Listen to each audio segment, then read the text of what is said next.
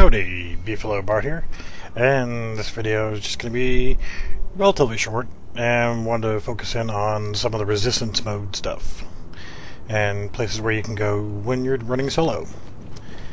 Now this is in the underground. If you head over right after you unlock the first area, come right over here, come all the way downstairs, and as soon as you can unlock the disposal section, come down here. And like I said, this is great for when you're running solo. Not as much so whenever you're in a full group, because you're going to get a lot of aggro when the boss spawns come in. But you've got the resistance reward, which is going to, once you unlock with 1,000 shade tech, is going to give you an exotic item, exotic grenades, food, beverage, exotic ammo. You got med kits and regular ammo. Everything that you could possibly need is right here. So if you're running solo, like I said, I'm like this right here.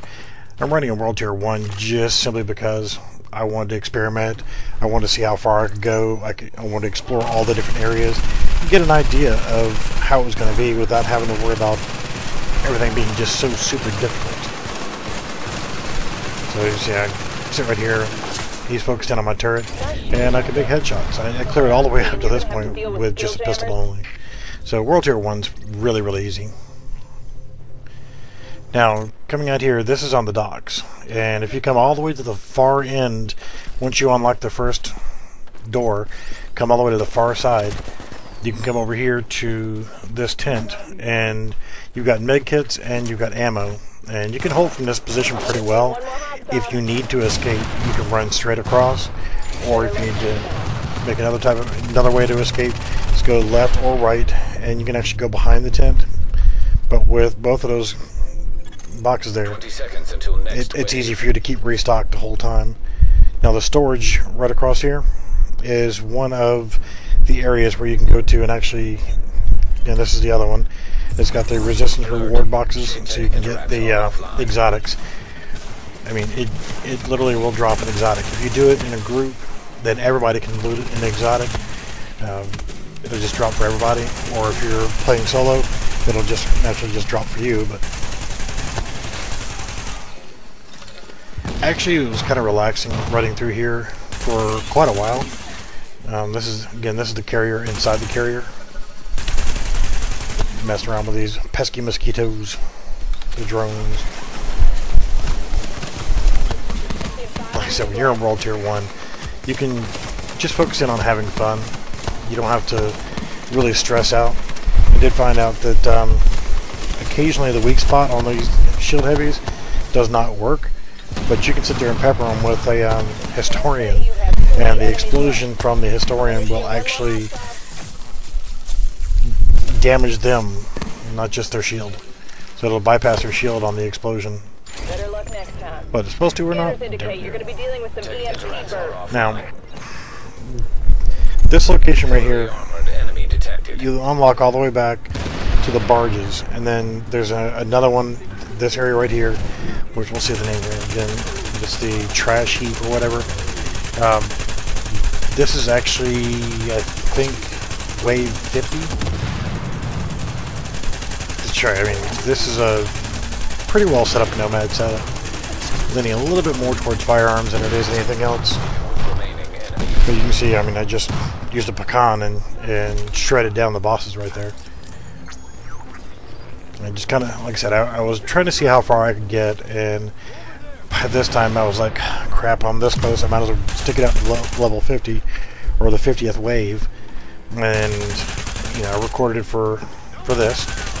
And I was like, oh crap, I'm getting so tired of being here.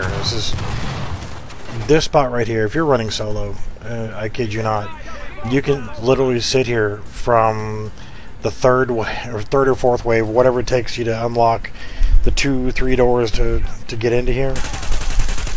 Once you can unlock this section right here, the trash heap, you can sit here for as many waves as you want, and as long as you're making headshots, you're using one as none, then you're getting your ammo back. But it's not a very long hike to actually go and get ammo. You can just about make it there and back before the next wave starts. You can see waves 46 through 50 complete. Next wave in 20 seconds. yeah, this was a pain in the rump.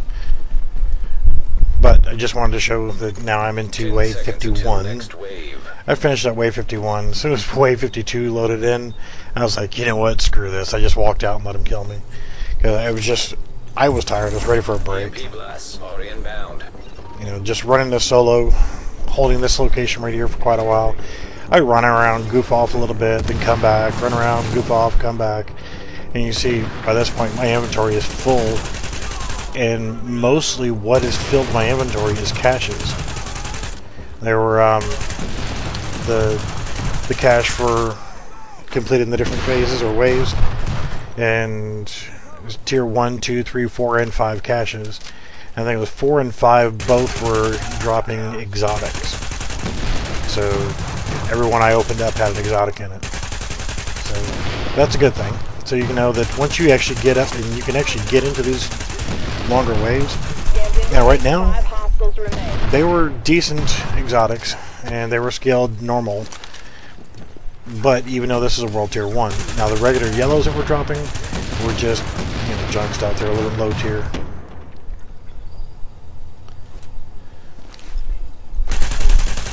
But those are the 3 spots in the 3 different areas that if you go to them while you're solo, you can sit there and farm these caches all day long until you get bored of doing it. You can do it in World Tier 1 and still make out with good exotics. Well, hope you enjoyed it. Please hit that thumbs up, subscribe, and leave me a comment. Thanks for watching. Scans indicate an inbound contamination anomaly.